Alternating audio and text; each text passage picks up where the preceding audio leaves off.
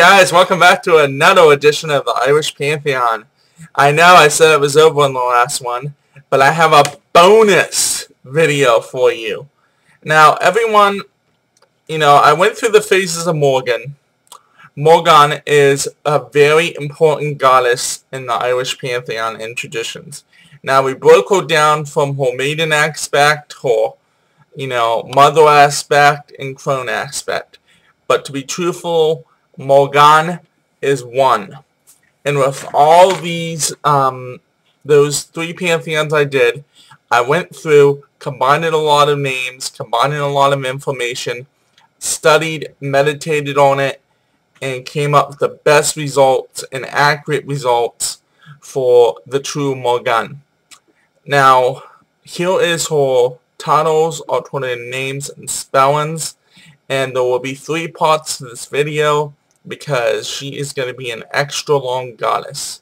Probably the longest video of a goddess I've done. Blessed be and enjoy the titles, alternative names, and spellings and symbols. Bye.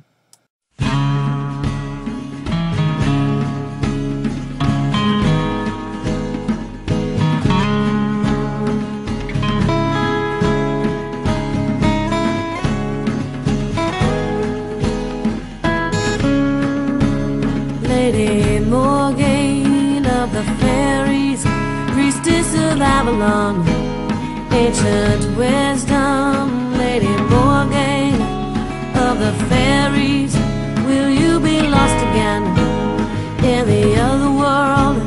So many days, so many nights, no sense of place, no sense of time, oh Morgana.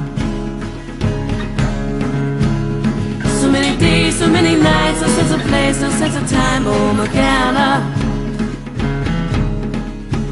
Morgan Le Fay, born of kings and queens, ancient powers and ancient mysteries.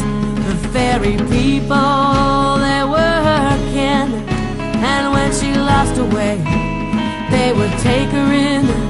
So many days, so many nights, no sense of place, no sense of time, oh Morgana. So many days, so many nights, no sense of place, no sense of time, oh Morgana.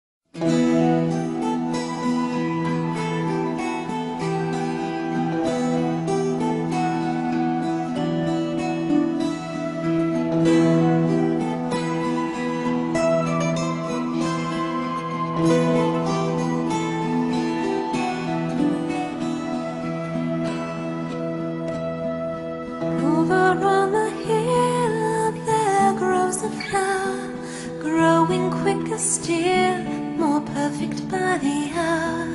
Deep within the flower is a tiny gem, all fringed with gold, the fairy queen sits there.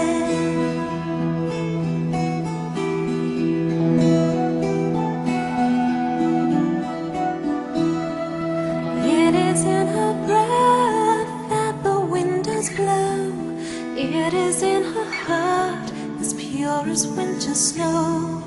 It is in her tears the crystal raindrops fall, and within her years that she is in a soul. Oh, darling.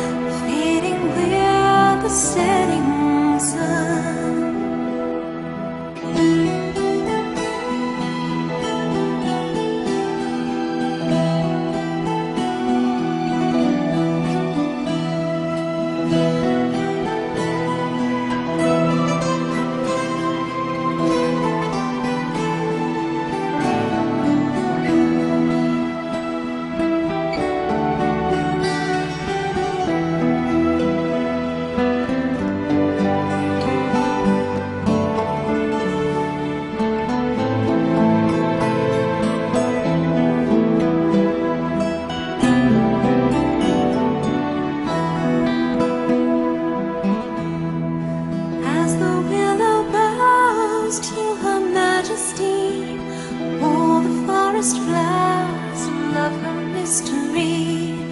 Who would not admire? Who does not adore? Who does not desire? Who wishes to see more? Oh, dark eyes, help me see just what